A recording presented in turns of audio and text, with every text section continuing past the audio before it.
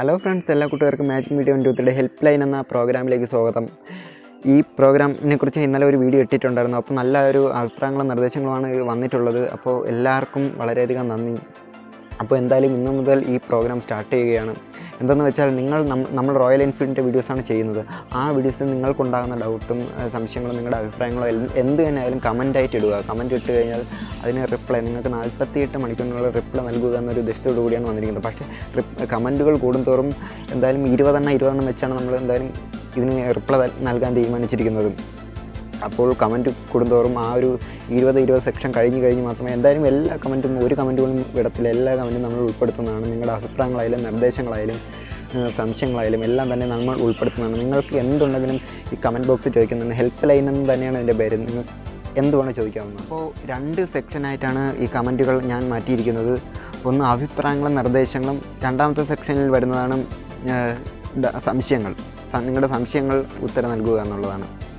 അപ്പോൾ ആദ്യത്തെ സെക്ഷനിൽ നിങ്ങളുടെ അഭിപ്രായങ്ങളും നിർദ്ദേശങ്ങളും, അത് ഇന്നലെ ഇട്ട വീഡിയോയിൽ, കഴിഞ്ഞ ഇൻട്രോ വീഡിയോയിൽ, നമ്മുടെ ഈ പുതിയ പ്രോഗ്രാമിന് ഇൻട്രോ വീഡിയോയിൽ ഞാൻ എല്ലാം പറഞ്ഞിട്ടുണ്ട്. അപ്പോൾ നമുക്ക് ആ നിർദ്ദേശങ്ങൾ എല്ലാം 10 നിർദ്ദേശങ്ങൾ 10 ആദ്യം വായിക്കാം. അതിനുശേഷം നിങ്ങളുടെ സംശയങ്ങൾ 10 വായിക്കാം. ഇത് 20 കമൻറ്റിനുള്ള റിപ്ലൈയാണ് ഇന്ന് വീഡിയോ രൂപത്തിൽ നിങ്ങൾക്ക് മുന്നിൽ ഞാൻ എത്തിക്കുന്നത്. അപ്പോൾ നമുക്ക് എന്തൊക്കെയാണെന്ന് നോക്കാം.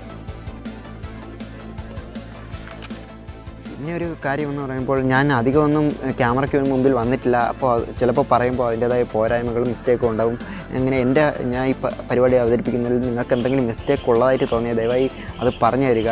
നിങ്ങളും കൂടെ ഒന്ന് ശ്രമിച്ചാൽ മാത്രമേ ഞാൻ ഈ പ്രോഗ്രാം ചെയ്യുന്നതിൽ കറക്റ്റായിട്ടൊന്ന് കയറി വരാൻ പറ്റത്തുള്ളൂ. അപ്പോൾ ആദ്യമായിട്ട് ഇതിന് ചിലപ്പോൾ എന്തെങ്കിലും തെറ്റുകുറ്റങ്ങൾ കാണും, ക്ഷമിക്കുക. ഞാൻ ഒരു കൂട്ടുകാരോട് പറഞ്ഞു തരുന്ന കണക്കാണ് ഞാനിത് നിങ്ങൾക്ക് പറഞ്ഞു തരുന്നത്. അപ്പോൾ നിങ്ങൾ എന്നെ നല്ലൊരു ബെസ്റ്റ് ഫ്രണ്ടായിട്ട് കാണുക. അപ്പോൾ പിന്നെ കുഴപ്പമില്ലല്ലോ, നമുക്ക് നേരിട്ട് സംസാരിക്കാം. എൻ്റെ ഭാഗത്ത് എന്തെങ്കിലും പരിപാടി എന്തെങ്കിലും തെറ്റുകുറ്റങ്ങൾ കണ്ടെത്തിയാൽ നിങ്ങൾക്ക് അത് എന്നോട് പറയാം. അതെല്ലാം കമൻറ്റ് സെക്ഷനിൽ പറഞ്ഞു, അതെല്ലാം ഇതിൽ ഉൾപ്പെടുത്തുന്നതായിരിക്കും. ഞാനിപ്പോൾ നിങ്ങളുടെ എല്ലാവരും കമൻറ്റുകൾ ഞാൻ എഴുതി ഒരു നോട്ട്ബുക്കിൽ എഴുതി റെഡിയാക്കി വെച്ചിട്ടുണ്ട്. നമ്മുടെ ഈ പരിപാടിയിൽ ആദ്യത്തെ കമൻറ്റ് വന്നിരിക്കുന്നത് ഉണ്ണികൃഷ്ണൻ വിജയ്. ഞാൻ ഇന്നലെ ഒരു വീഡിയോ ഇട്ടിട്ടുണ്ടായിരുന്നു ഈ പരിപാടിയിൽ നിങ്ങളുടെ നിർദ്ദേശങ്ങളോ അഭിപ്രായങ്ങളോ എന്താണെന്ന് വെച്ചാൽ പറയാൻ വേണ്ടി. അപ്പോൾ ആദ്യമായി പറഞ്ഞിരിക്കുന്നത് ഉണ്ണികൃഷ്ണൻ വിജയ്, നല്ല തീരുമാനം എന്നാണ്. Okay bro, thanks. നമ്മളെന്തായാലും ഈ പരിപാടി തുടർന്ന് കൊണ്ട് പോകുന്നതായിരിക്കും. നിങ്ങളുടെ ഇങ്ങനെയുള്ളൊരു സപ്പോർട്ട് ഉണ്ടെങ്കിൽ നമ്മൾ ഉറപ്പായിട്ട് ഈ പരിപാടി തുടർന്ന് കൊണ്ട് തന്നെ പോകുന്നതായിരിക്കും. അടുത്തതായി രണ്ടാമത്തെ കമൻറ്റ് തോമസ് ചാക്കോ ബ്രോ ചോദിച്ചിരിക്കുന്നത് യെസ് വേണമെന്നാണ്. ഇങ്ങനെ ഒരു പരിപാടി, അതായത് ഹെൽപ്പ് ലൈൻ പോലുള്ളൊരു പരിപാടി വേണമെന്നാണ് പറഞ്ഞിരിക്കുന്നത്. എന്നിട്ട് ചോദിച്ചിട്ടുണ്ട് അനൂപ് എവിടെയെന്നും ചോദിച്ചിട്ടുണ്ട്. ഓക്കെ ബ്രോ, അനൂപ് എവിടെയാണെന്ന് ഞാൻ അവനെ കൊണ്ട് തന്നെ പറയിപ്പിക്കാം. അപ്പോൾ ഈ പരിപാടിയിൽ ലാസ്റ്റ് വരെ അത് കാത്തിരിക്കണം, അവൻ തന്നെ പറയും. അടുത്ത മൂന്നാമത്തെ കമൻറ്റ് റോബിൻ കെ ആണ് പറഞ്ഞിരിക്കുന്നത്. Bro, good decision to start new videos. പുതിയ വീഡിയോസ് അപ്ലോഡ് ചെയ്യാൻ വേണ്ടി പറഞ്ഞിരിക്കുകയാണ്. അപ്പോൾ എന്തായാലും നമ്മൾ പുതിയ വീഡിയോകൾ അപ്ലോഡ് ചെയ്യുന്നതായിരിക്കും. അതിന് മുമ്പ് ടിപ്സ്, റോയൽ എൻഫീൽഡിൻ്റെ ടിപ്സ് എന്തായാലും നമ്മൾ ഇടുന്നതായിരിക്കും. പക്ഷേ അതിന് മുമ്പ് അനുവിൻ്റെ കാര്യം നിങ്ങൾ അറിയണം, അത് ഞാൻ കാണിച്ചു തരാം. അടുത്ത നാലാമത്തെ കമൻറ്റ് വന്നിരിക്കുന്നത് കോട്ട അൻവർ. യെസ് വേണമെന്നാണ് പറഞ്ഞിരിക്കുന്നത്. അതായത് ഈ ഹെൽപ്പ് ലൈൻ എന്ന പരിപാടി സ്റ്റാർട്ട് ചെയ്യണമെന്നാണ് പറഞ്ഞിരിക്കുന്നത്. അഞ്ചാമത്തെ കമൻറ്റ് വന്നിരിക്കുന്നത് Praveen S Kumar. Good decision എന്നാണ് പറഞ്ഞിരിക്കുന്നത്. Okay, thanks bro. അടുത്ത ആറാമത്തെ കമൻറ്റ് വന്നിരിക്കുന്നത് അഫ്സൽ ഷംസുദ്ദീൻ. യെസ് ഡെഫിനറ്റ്ലി പരിപാടി വേണം എന്ന് തന്നെയാണ് പറഞ്ഞിരിക്കുന്നത്.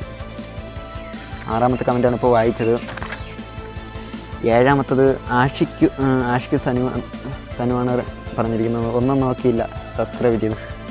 Okay, thanks bro. എന്തായാലും നമ്മളെ വിശ്വസിച്ച് സബ്സ്ക്രൈബ് ചെയ്ത ആരെയും നമ്മൾ നിരാശപ്പെടുത്തുകയില്ല, അതെന്തായാലും ഞാൻ ഉറപ്പ് തരുന്നു. ഉറപ്പായിട്ടും നിങ്ങൾക്ക് ഉപയോഗപ്പെടുന്ന രീതിയിലുള്ള വീഡിയോസ് മാത്രമേ നമ്മൾ അപ്ലോഡ് ചെയ്യത്തുള്ളൂ.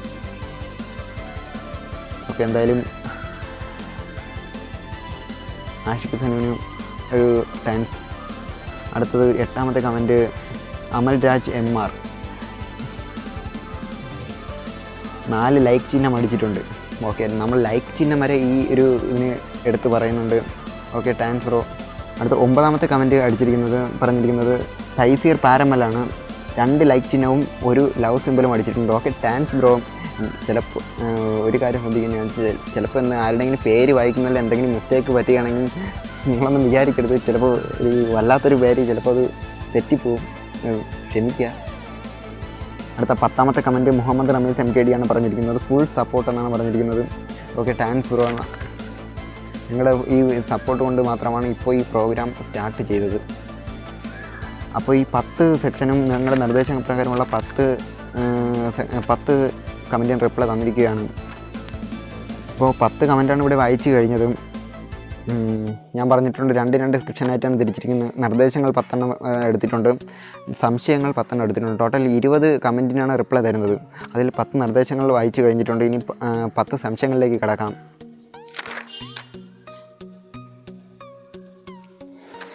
ഒന്നാമത്തെ കമൻറ്റ് ചോദിച്ചിരിക്കുന്നത് നൈറ്റ് റൈഡർ എന്നാണ്.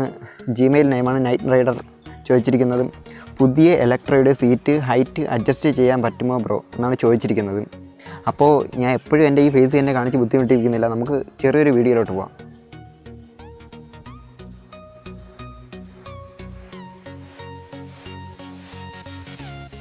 ഇലക്ട്രയുടെ സീറ്റിംഗ് പൊസിഷൻ അഡ്ജസ്റ്റ് ചെയ്യാൻ പറ്റുന്ന രീതിയിലല്ല നിർമ്മിച്ചിരിക്കുന്നത്. സീറ്റ് ചെറുതായി ഒന്ന് ഉയർത്താൻ കഴിയുന്ന ഒരു വഴിയാണ് ഈ കാണുന്ന 12ൻ്റെ നെറ്റ് ഊരിയതിന് ശേഷം 2-3 കുഞ്ഞു വാഷറുകൾ 2 സൈഡിലും ആയി ഇടുക. ഇങ്ങനെ ചെയ്യുന്നത് കൊണ്ട് വലിയ രീതിയിലൊന്നും സീറ്റ് ഉയർത്താൻ സാധിക്കുന്നതല്ല, എങ്കിലും ചെറിയ രീതിയിൽ ഉയരുന്നതാണ്. അപ്പോൾ ഈ ചോദ്യം ചോദിച്ചിരിക്കുന്ന നൈറ്റ് റൈഡറിന് നന്ദി. രണ്ടാമത്തെ കമൻറ്റ് ചോദിച്ചിരിക്കുന്നത് കൃഷ്ണാനന്ദ് പുതുപ്പറമ്പിലാണ്. സംശയം എന്തെന്ന് വെച്ച് കഴിഞ്ഞാൽ എൻ്റെ ക്ലാസ് 350 ആണ്. എൻ്റെ വണ്ടിയിൽ ABS ഇല്ല, ബാക്ക് ഡിസ്ക് ഇല്ല. എനിക്ക് സിഗ്നൽസിലെ പോലെ ആക്കണമെന്നുണ്ട്. അങ്ങനെ ചെയ്യാൻ പറ്റുമോ? വീഡിയോ തീർച്ചയായും അത് മാറാൻ പറ്റുന്നതാണ്. ടോട്ടൽ കോസ്റ്റ് ഇതിന് വേണ്ടി വരുന്നത് ഏകദേശം 40,000 രൂപയ്ക്ക് അടുത്താണ്. സിങ്ങാം, ചെയിൻ സ്പ്രോക്കറ്റ്, വീൽ ഹബ്ബ്, റിം, front fork, outer pipe, wiring kit, ABS kit, TCA unit, ampere metre set ഇത്രയും മാറേണ്ടി വരും. കൃഷ്ണാനന്ദ് പൂത്തുപറമ്പിലാണ് ഈ ഒരു ചോദ്യം ചോദിച്ചിരിക്കുന്നത്. അപ്പോൾ താങ്ക്സ് ബ്രോ. ഇനി എന്തെങ്കിലും ഡൗട്ട് ഉണ്ടെങ്കിൽ ഈ വീഡിയോയ്ക്ക് താഴെ കമൻറ്റ് ചെയ്യാവുന്നതാണ്. അപ്പോൾ മൂന്നാമത്തെ ചോദ്യം വന്നിരിക്കുന്നത് റോബിൻ കേണി. അത് പ്രധാനപ്പെട്ട ചോദ്യമാണ്. ബ്രോ, തണ്ടർബേഡിൻ്റെ എക്സിൻ്റെ ടാപ്പറ്റടി മാറാൻ എന്താ ചെയ്യുക? അപ്പോൾ അത് കുറച്ച് കാര്യങ്ങൾ പറയാനുണ്ട്. നമുക്ക് അതിൽ ടാപ്പറ്റടി എങ്ങനെയാണ് വരുന്നത്, അത് വരാനുള്ള കാരണം എന്താണ്, നമ്മൾ എന്തൊക്കെയാണ് ശ്രദ്ധിക്കേണ്ടത് എന്നാണ് ഞാൻ പറഞ്ഞുതരാൻ പോകുന്നത്. അപ്പോൾ വീഡിയോ ഓയിൽ ചേഞ്ച് ചെയ്യുന്ന സമയങ്ങളിൽ ഇളക്കുന്ന 2 ഡ്രൈ നട്ടുകളും ഒരു സ്റ്റെയിനറും നല്ലപോലെ ക്ലീൻ ചെയ്തതിന് ശേഷം മാത്രം തിരിച്ചിടുക. പുതിയ ഓയിൽ ഫിൽറ്റർ മാറുന്ന സമയങ്ങളിൽ പുതിയ ഓയിൽ ഫിൽറ്റർ ഓയിലിൽ ഡിപ്പ് ചെയ്യാനിട്ടതിന് ശേഷം മാത്രം ഫിക്സ് ചെയ്യുക. ഓയിൽ ഫിൽറ്റർ ഫിക്സ് ചെയ്യുന്നതിന് മുമ്പ് ഓയിൽ ഫിൽറ്ററിൻ്റെ 2 സൈഡിലുമുള്ള ഓറിംഗ് ചേഞ്ച് ചെയ്തിട്ടുണ്ടോ എന്ന് ഉറപ്പുവരുത്തുക. മാറിയ പുതിയ ഓറിംഗ് കേടുപാടുകൾ ഇല്ല എന്ന് ഉറപ്പുവരുത്തുക. ഇത്രയും കാര്യങ്ങൾ വണ്ടിയിൽ ഓയിൽ ചേഞ്ച് ചെയ്യുമ്പോൾ ശ്രദ്ധിക്കുക. ഈ പറഞ്ഞ രീതിയിൽ എന്തെങ്കിലും മാറ്റം സംഭവിച്ചാൽ ടാപ്പറ്റ് നോയ്സ് വരുവാനുള്ള ചാൻസ് ഏറെയാണ്. അതിനുശേഷം ഓയിൽ ഫ്ലോ കറക്റ്റ് ആണോ എന്ന് ചെക്ക് ചെയ്യേണ്ടതുണ്ട്. ഓയിൽ ഫ്ലോ കറക്റ്റ് അല്ല എന്നുണ്ടെങ്കിൽ ടാപ്പറ്റ് നോയ്സ് ഉണ്ടാവാം. ഓയിൽ പമ്പിൽ വന്നിരിക്കുന്ന ഓറിംഗിൽ എന്തെങ്കിലും കേടുപാട് ഉണ്ടായോ എന്ന് നോക്കേണ്ടതുണ്ട്. അതിനുശേഷം ഓയിൽ പമ്പ് കംപ്ലൈൻ്റ് ആണോ എന്ന് ചെക്ക് ചെയ്യണം. കംപ്ലൈൻറ്റ് ആണെങ്കിൽ മാറേണ്ടി വരും. പുതിയ ഓയിൽ പമ്പ് അപ്ഗ്രേഡ് ചെയ്തിട്ടുണ്ട്, അതായിരിക്കും മാറേണ്ടത്. ഓയിൽ പമ്പ് കംപ്ലൈൻ്റ് ഒന്നും ഇല്ല എങ്കിൽ ഹൈഡ്രോളിക് ടാപ്പറ്റ് മാറേണ്ടി വരും. ഇതുപോലെ ഒരു മൊത്തമായി ചെക്കിംഗ് നടത്തിയാൽ മാത്രമേ ടാപ്പറ്റ് നോയ്സ് ഉണ്ടാകാനുള്ള കറക്റ്റ് റീസൺ കണ്ടെത്താനാകൂ. പിന്നെ ഒരു കാര്യം, സൗണ്ട് 2 തരത്തിൽ വരുവാൻ ചാൻസ് ഉണ്ട്. ഹെഡ് സൗണ്ട്, ടാപ്പറ്റ് സൗണ്ടായി നിങ്ങൾ തെറ്റിദ്ധരിക്കപ്പെട്ടേക്കാം. ഹെഡ് സൗണ്ട് ആണെങ്കിൽ ലെയ്ത്തിൽ കൊടുത്ത് ഗൈഡ് വാൽവും ചേഞ്ച് ചെയ്യുക. ഇങ്ങനെ ചെയ്യുമ്പോൾ പരമാവധി സൗണ്ട് കുറയും. എന്നിരുന്നാലും പവറിനും മൈലേജിനും വേണ്ടി അതിൽ ഒരു ക്ലിയറൻസ് സൗണ്ട് ഉണ്ട്. അത് നോർമൽ സൗണ്ടാണ്. അത് കമ്പനി തന്നെ നൽകിയിരിക്കുന്ന ക്ലിയറൻസ് ആണ്. അപ്പോൾ റോബിൻ ബ്രോ, വീഡിയോ ഉപകാരപ്രദമായി തോന്നുകയാണെങ്കിൽ വീഡിയോയ്ക്ക് താഴെ കമൻറ്റ് പറഞ്ഞിരിക്കുന്നത് സച്ചിൻ ഷാജീസാണ്. എൻ്റെ സ്റ്റാൻഡേർഡ് 350 BS4 ഓടി ചൂടാകുമ്പോൾ സൗണ്ട് കേൾക്കുന്നു, എന്താണ് കാരണം? അതിപ്പോൾ നമുക്ക് ഇങ്ങനെ ഒരു കേട്ടെന്ന് വിചാരിച്ച് ഈ ഒരു ചോദ്യത്തിന് നേരിട്ട് റിപ്ലൈ വരാൻ സാധിക്കത്തില്ല. കാരണം വണ്ടി ഒന്ന് ഓടിച്ച് ചെക്ക് ചെയ്തെങ്കിൽ മാത്രമേ അത് എന്തുകൊണ്ടാണ് എന്ത് സൗണ്ടാണ് എന്ന് നമുക്ക് ഐഡൻറ്റിഫൈ ചെയ്യാൻ സാധിക്കത്തുള്ളൂ. അതുകൊണ്ട് ഈ ഒരു ചോദ്യം കൊണ്ട് അതിന് വ്യക്തമായിട്ടുള്ള റിപ്ലൈ നമ്മൾ തന്നാൽ ശരിയാവത്തില്ല. അതെങ്കിലും എക്സ്പീരിയൻസ് ആയിട്ടുള്ള ഒരു മെക്കാനിക് കൊണ്ട് അത് ചെക്ക് ചെയ്യിച്ച് എന്തുകൊണ്ടാണ്, എന്ത് പ്രോബ്ലം കൊണ്ടാണത് ഉണ്ടാകാനുള്ള ചാൻസ് എന്ന് ചെക്ക് ചെയ്യുന്നത് നല്ലതായിരിക്കും. അടുത്തത് 5ാമത്തെ കമൻറ്റ് ജോൺ രാജൻ ആണ് ഇട്ടിരിക്കുന്നത്. എങ്ങനെ പെട്രോൾ ടാങ്ക് റെസ്റ്റ് കളയാമെന്നാണ്. അപ്പോൾ ഒരു കുഞ്ഞു വീഡിയോ. എല്ലാ പെയ്ഡ് സർവീസുകളിലും ടാങ്ക് കൃത്യമായി ക്ലീൻ ചെയ്യുകയാണെങ്കിൽ റെസ്റ്റിൻ്റെ പ്രോബ്ലം ഒരു പരിധിവരെ തടയുവാൻ സാധിക്കും. പിന്നെ ഉള്ളത് ടാങ്ക് റെസ്റ്റ് കോട്ടിംഗ് ചെയ്യുക എന്നുള്ളതാണ്. നല്ല കെയറിങ് വേണ്ട വണ്ടിയാണ് റോയൽ എൻഫീൽഡ്. നമ്മൾ എത്രത്തോളം കെയർ ചെയ്യുന്നുവോ അത്രത്തോളം നന്നായി വണ്ടിയിരിക്കും. അപ്പോൾ ജോൺ രാജൻ ബ്രോ പറഞ്ഞത് ക്ലിയറായി എന്ന് വിശ്വസിക്കുന്നു. Thank you. Comment Ajeesh P K പുളിയക്കുന്നത്താണ് ചോദിച്ചിരിക്കുന്നത്. എൻ്റെ സ്റ്റാൻഡേർഡിന് 30 കിലോമീറ്റർ മൈലേജേ ഉള്ളൂ, അത് കൂട്ടാൻ വല്ല മാർഗവും ഉണ്ടോ എന്നാണ് ചോദിച്ചിരിക്കുന്നത്. അപ്പം ഒരു ചെറിയൊരു വീഡിയോ. മൈലേജ് കുറയാതിരിക്കാൻ ശ്രദ്ധിക്കേണ്ട പ്രത്യേക കാര്യങ്ങളാണ് ഈ വീഡിയോയിൽ പരിചയപ്പെടുത്തി തരുന്നത്. ടയറിൻ്റെ എയർ കറക്റ്റാണോ എന്ന് ചെക്ക് ചെയ്യുക. സ്റ്റാൻഡേർഡ് ക്ലാസിക് മോഡൽ വണ്ടികളിൽ ഫ്രണ്ട് ടയറിൻ്റെ എയറിൻ്റെ അളവ് 22, ബാക്ക് ടയറിൻ്റെ 32. ഇത് എപ്പോഴും കറക്റ്റായി മെയിൻറ്റെയിൻ ചെയ്യാൻ ശ്രദ്ധിക്കുക.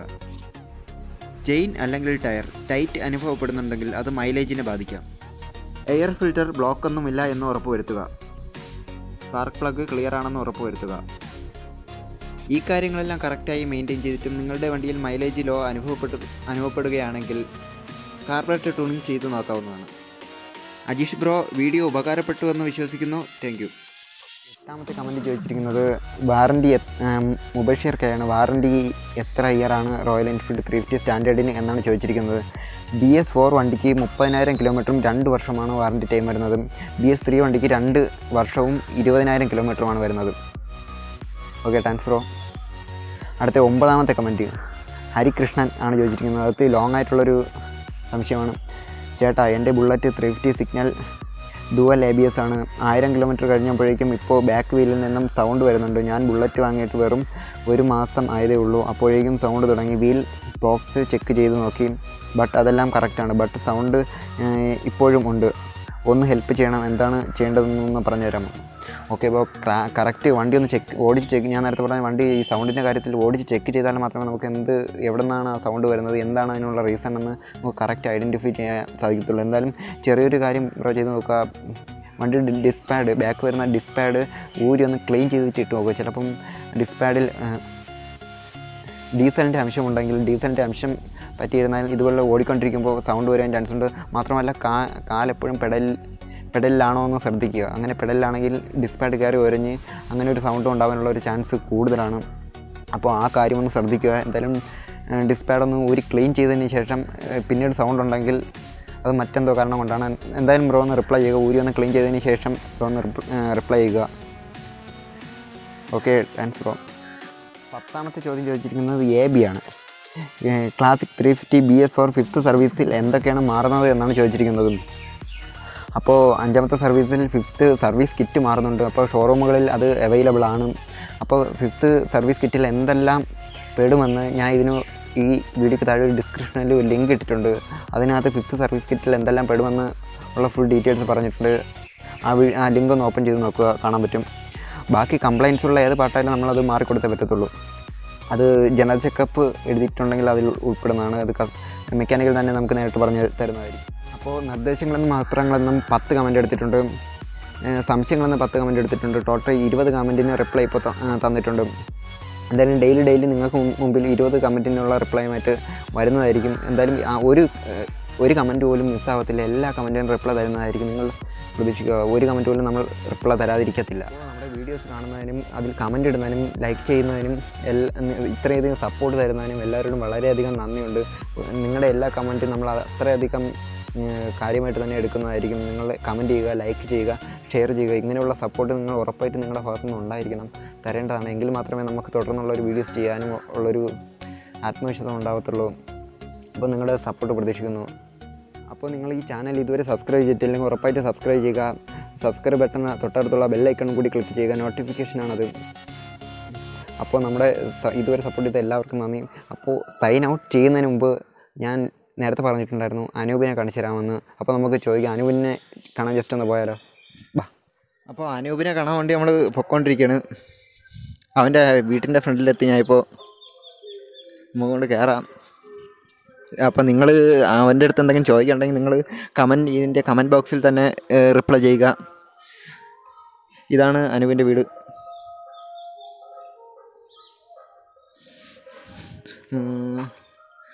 പുൽക്കൂടൊക്കെ ഉണ്ടാക്കി വെച്ചിട്ടുണ്ട്. അപ്പോൾ നമുക്ക് വീട്ടിനകത്തോട്ട് കയറാം.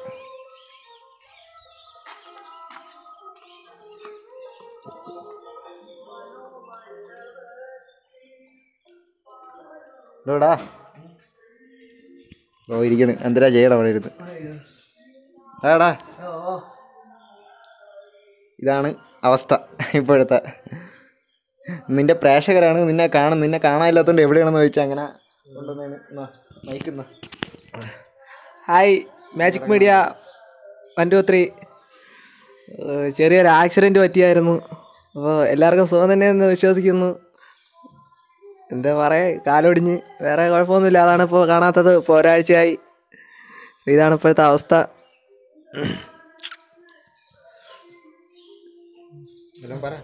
തലയൊക്കെ മുട്ടയടിച്ച് ഇനിയിപ്പോൾ എന്തായാലും 1-2 മാസം വീട്ടിലടങ്ങി ഒതുങ്ങി കിടക്കാം. കൈയൊക്കെ മുറിഞ്ഞ് വണ്ടിയിൽ നിന്ന് വീണ് കാർ ഇടിച്ചിട്ടാണ് ചെയ്തത്. അപ്പോൾ തുടർന്ന് ഞാൻ വണ്ടി ഓടിച്ചോണ്ട് വരികയായിരുന്നു. ഹെൽമെറ്റ് വെച്ചിട്ടുണ്ടായിരുന്നെങ്കിൽ മുഖത്തുള്ള പരിക്കൊന്നും പറ്റൂലായിരുന്നു. ഹെൽമെറ്റ് വെച്ചിരുന്നെങ്കിൽ മുഖത്തുള്ള പരിക്കൊന്നും പറ്റൂലായിരുന്നു. എന്തായാലും നിങ്ങൾ വണ്ടി ഓടിക്കുന്നവരെന്തായാലും ഹെൽമെറ്റൊക്കെ വെച്ചുകൊണ്ട് മാത്രം വണ്ടി ഓടിക്കുക. അപ്പോൾ പരിക്ക് നമ്മൾ വരുമെന്നും പറഞ്ഞല്ല വണ്ടി ഓടിക്കുന്നത്. അപ്പോൾ നമ്മൾ മര്യാദയ്ക്ക് പോയാൽ പോലും വേറെ ഉള്ളവർ കൊണ്ടുവച്ച് ഇടിച്ചു തരുമെന്നുള്ളൊരു തെളിവാണ് എൻ്റെ ഈ അവസ്ഥ. അപ്പോൾ എല്ലാവരും വണ്ടി ഓടിക്കുന്നവരെല്ലാവരും ഹെൽമെറ്റ് വെച്ചുകൊണ്ട് വേണം വണ്ടി ഓടിക്കാൻ. വേറൊന്നും പറയില്ല. അതന്നെ അവസ്ഥ. വീണ്ടും തിരിച്ചു വരാം.